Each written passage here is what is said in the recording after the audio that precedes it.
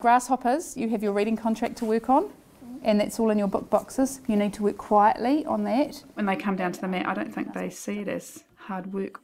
It's fun, and I'm there to support them, and they can do it, and I believe in them, and we're going to do it together, and it'll be fine, and it's part of the adventure of being at school. So it's always about the children finding their own way, taking responsibility for what they're doing, and that's become an expectation.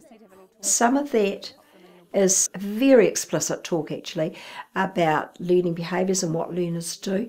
Some of it is skill of the teacher, like for instance having wait time. That's crucial. Not jumping in and solving the problem, not prompting and cueing too early, and we would share that message with our parents too, so that message is coming through in lots of different ways.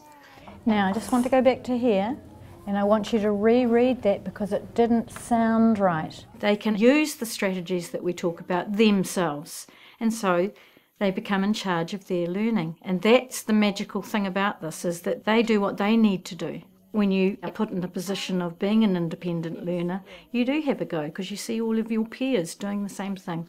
And it's got A, no T.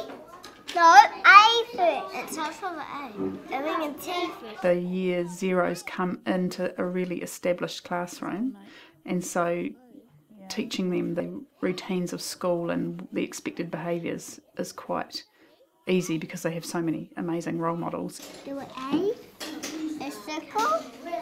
Now you're going to do it down. Yeah. Now a tall T. As far as groupings goes, most of my groupings in the classroom are mixed ability, as much as I can. They learn pretty quickly the sorts of things that are happening in the classroom and what the expectations are. We talk a lot about the learning pit and how we might go into the learning pit because things are really tough, but if we find out what we need, ask for help if we need it, then we'll get up and out. But it's a continuous process. They become responsible for their own learning. And that is the aim, to make them independent, lifelong learners and to give them the resilience to try things. Fine if they make a mistake. It's absolutely fine, they know that, and they just keep on going. And compared to the old system, there is hard evidence that we are getting movement with children that previously have got stuck at certain levels. Our teachers see children progressing. They see children engaged with their learning.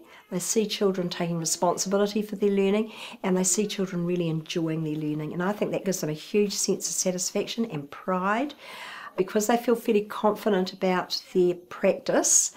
They are able to share when things are challenging and ask for support from colleagues. I think that's a huge part of what we've developed here now. I feel really proud of them, just to see that urgency and that joy and satisfaction and that nutting it out stuff. It's great.